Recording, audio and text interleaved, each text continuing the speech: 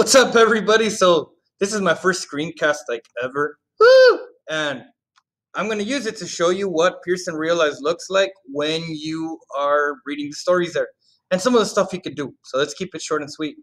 You go to classes and the orange part, and you're gonna see the assignment right there. So you click on it. Let's go to this one right here. And it'll open the story. So every time we read a story in class, you don't have to use the physical version if you don't want to. If you're more digitally inclined, you can use what you're seeing on screen right now. So the cool thing with Pearson Realize is that it does give you an auto file. So check this out. Old Man at the Bridge by Ernest Hemingway. An old man with steel-rimmed spectacles. I don't even have to read it anymore. I could just listen to it, or you can like read it and listen to it. I know that works for me. That works for me as a reader as well, because it just does. Some of us just work that way. Right?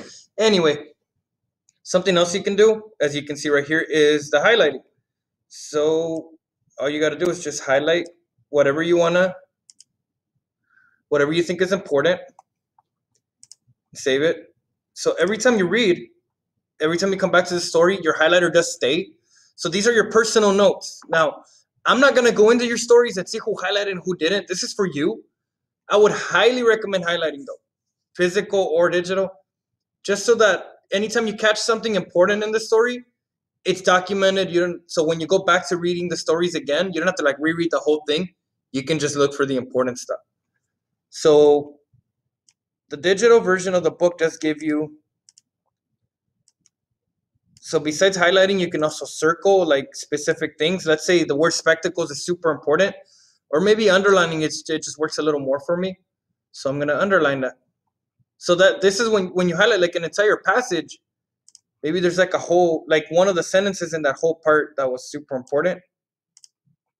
Like, yeah, this whole thing's important, but this one sentence, that's the one. That's the money maker right there.